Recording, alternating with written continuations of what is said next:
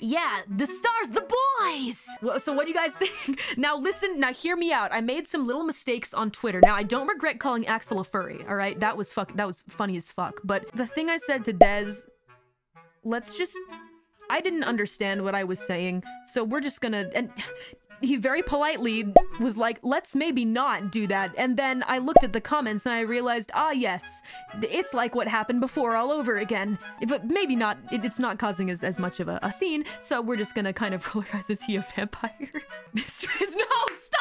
Stop! I was thinking I was gonna call him that. Ever since I saw his design, I was thinking it, and I didn't know. Anyway, we're gonna move on quickly from that because I should stop.